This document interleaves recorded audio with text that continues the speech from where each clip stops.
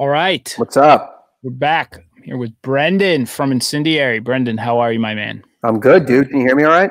I can. You sound wonderful. I Thank you. went with the headphones for maximum clarity. Yep, I appreciate the organization. You're probably the most organized, responsible man in hardcore. So, I No, do. some would say neurotic, but I'll take organized I too. mean, I didn't say it. I don't know. You might have said it. So, That's either um, or.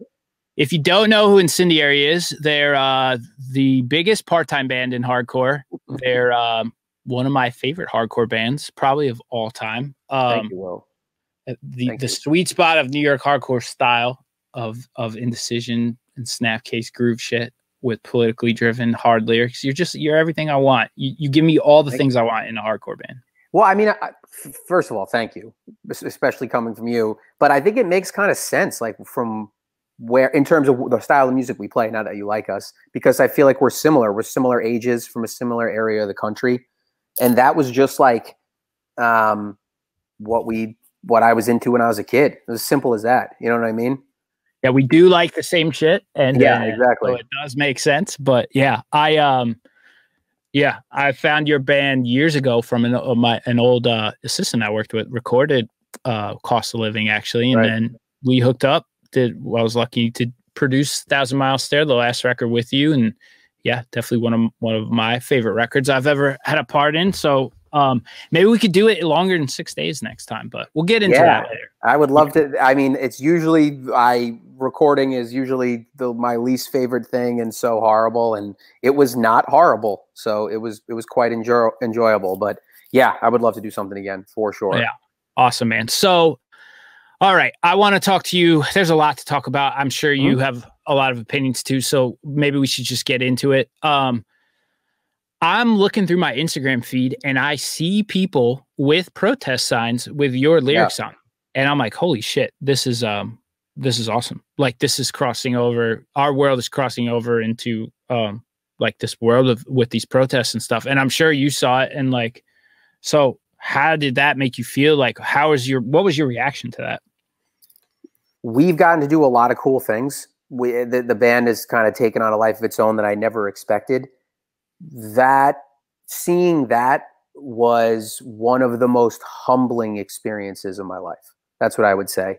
I It's kind of hard to put it in words. I just found it very almost like emotional. It was I just like and usually I'm very like cool with everything. I love seeing the idea of like putting a song out to the world and just kind of letting it manifest. But the protest stuff with the lyrics in particular, I found it again very humbling. And just I was speechless. I think in terms of the lyrical content, it's kind of one of those things where, yes, I like that people are resonating with particularly force and neglect, but the fact that it is still relevant is not a good thing for me, and I'm not happy with it. So it's almost one of those things where it's like um, you're like a negative association, because it's like, I can't fucking believe this stuff is still relevant, because that song's old. Sure, that's what I thought too. I mean, what year Yeah. was Forced Neglect written? I'm like, this is the fucking protest today. Like, Jesus Christ, you Yeah, know? I guess it would be 2013. I believe it's about 8 years old now. So 2012, 2013, and it was on our second LP. But it's pathetic that it's still so relevant, really, frankly, right? It's not something that I'm happy about. But in terms of the context of people sort of taking lyrics and words and then flipping them into empowerment, again, it was quite an honor to see that. Yeah. When you wrote that song, which would have been like 2012 now, going on like, 8, 9 years ago, that was about like a different person who was killed by the police. And now Yes. here we are again. 8 years have passed. A lot's changed in your life. If you were going to write that song again today, what would change? Like, what would you say? Sorry, I know it's a gnarly question. No, it's a great question. Yeah, the song was written specifically about the murder of Kelly Thomas, who ironically, I guess, was not black, was white, in Fullerton, California. And there he was beaten to death. What was interesting, though, is the concept of people in charge and people in the police department. Kelly Thomas sort of had a history of mental illness. He was homeless at the time. And what I guess what struck me and why I wrote the song is it was sort of like when you hear the words like you kill the very person you swore to protect, the concept of it was, of all the people in the world who are being, who should be under the purview of public safety, the most marginalized in a particular society among them is the homeless. And so the concept of doing that, not just to a quote unquote regular person, but to someone who would actually need help and public services even more so, and then to be treated like that, that's why I found it so particularly heartbreaking. And sort of that predator type of mentality from the police, where it's actually preying on the most marginalized in society. And that could be from a perspective of race, from a perspective of income, from a perspective of mental or physical disability, just really making it that much worse, right? That concept of those in power preying on the weak. Yeah, I mean, and it's largely, it's something that's come up a few times today, but it's just police forces being unequipped to handle social services issues in any fashion. Correct. Aside from being undertrained for the actual position that they're supposed to hold, to then carry the job of being mediators and social workers and and deal with people who have mental health issues or who have these pre-existing conditions. Like, they're just not qualified for that. And I know we haven't talked about it yet, but I can't imagine a scenario where you don't support the idea of defunding police to allocate funds to help invest in some of these services so that you don't have to write a song like Force of Neglect. Yeah, that would be ideal. I think the irony of that whole thing is the police and the concept of defund the police is sort of putting money and reallocating funds into areas that, one, actually matter and make more sense in terms of boots on the ground. But I guess the irony of the whole thing to me is somewhere along the way, and likely because of funding or whatever, the militarization of police went in this left direction, and that became kind of a big aspect of it. But that whole, the concept of that would be needed in the most minority of times. And the majority of times, the concept of being able to take a sort of a consultative approach, if you will, towards mental health, to social services, to what you're talking about, whereas 9 times out of 10, if you talk to a police officer, they're not having a fucking machine gun and needing that. They're having domestic disputes. They're dealing, particularly in New York City, with disturbed individuals. And to your point, that's precisely what's not being taught, yet that's what is happening the overwhelming majority of the time. That is actually their day. Sure. Their day is doing that stuff. And there's an irony in sort of preparing for some kind of a weird, like, war-ish thing, when in reality, that's not actually what's happening in their day-to-day process. Sure. I don't know if you saw Justin's interview earlier, but he spoke on this like pretty in depth too, where he said, people called 911 as a last resort because there's no one else to call. Right. And now you have armed police show up to try to de-escalate or solve certain situations that don't require the use of that kind of force. It requires mediators. It requires, a different rehabilitative service to show up in a lot of these cases. And now we have these people that have been assigned these 9 hats that they have to wear.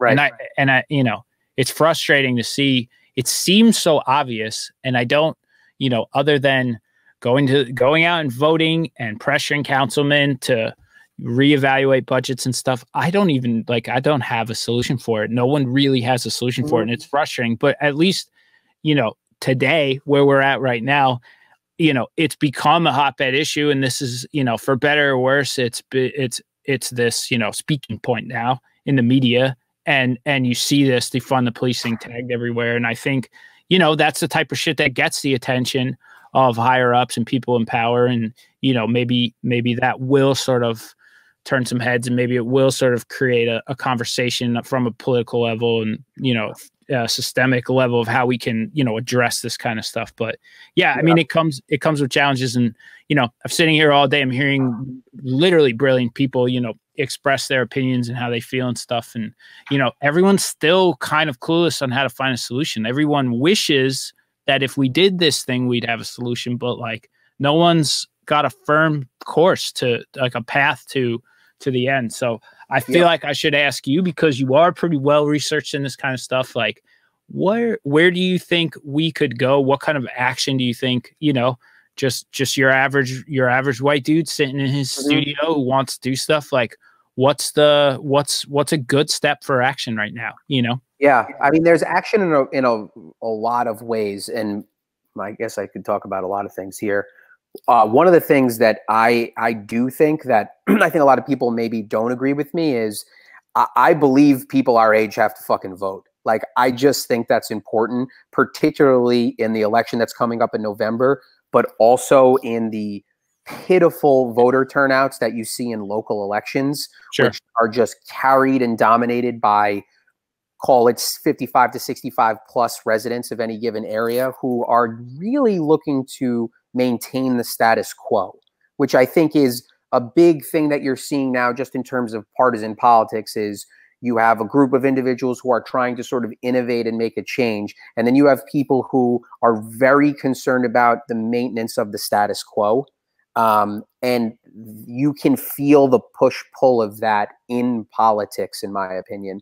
And you can feel that the status quo has this sort of narrative that's placed to sort of, whether it's just the fabric of the American dream or just like, this is the way that things are, and I'm not interested in seeing these things change because this is just how it is, and it is good to the people that are currently in power. So I do think voting is something that's really important. I really do, particularly not only the election in November, where and if the voting has to be, I should add something. If the voter is the lesser of two evils, I'm fine with picking the lesser of two evils too, if it's going to put us on some kind of a slow course, because these changes take a long time, a slow course towards progress. Because I think, particularly in terms of defunding the police and things like that, sticking with the narrative theme, there's a culture in the police department that's clearly apparent with all these sort of bizarre connections to white power movements. Why should that be? Right? What it would be similar if, like, the pastry chef community had a large proximity to the white power movement. Like, it shouldn't make sense. In any other profession, correct, it would be eradicated immediately. You know? Right. And so the inherent issue is why can me and you talk about this? And it's like, yeah, that does kind of seem like that's a thing. Like, that's weird. That's fucking weird that there is sort of this narrative there. So I think voting, I think the other thing is action in terms of things that I know Martine just talked about that, and I do agree that social media can be really powerful. I also think you have to be careful to only have your world sort of framed through social media. In terms of what people are posting, and sort of, I think there's a lot of great things that can be done with sharing information, with sharing date and times of rallying and protest. But I do think you have to be careful to judge people based on what they are or are not doing on social media, because social media is driving a lot of these problems. And we don't have enough time to talk about this, but I think there are actual things that can be done without having to tweet about it and post about it, right? I think Twitter is something like 30% of the population. So there's 70% of America that is not using this tool, and are still many people contributing towards goods. One thing that's been beneficial to me in my life is volunteering.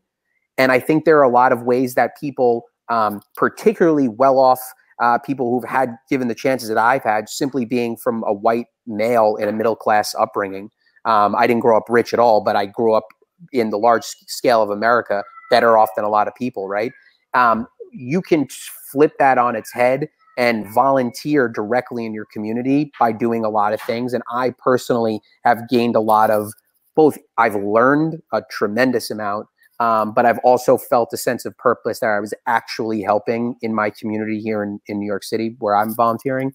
But that can be done anywhere. that Sure. doesn't require any Facebook or Twitter or Instagram posting, and it's something that is direct action into a community. So That's a there really are good a idea. million ways to look into that. Yeah, we haven't really talked about volunteering a lot on this today, and I think that's actually an excellent point. And it's more than just sharing a tweet and reposting like a picture that affects you. It's actually taking action, getting involved, and Incendiary is pretty, as a band, you're pretty involved in a few things right now. Is there anything else going on at the moment? I know you've done a couple charitable events, like so far. We raffled off some things. There's a lot of stuff going on that front.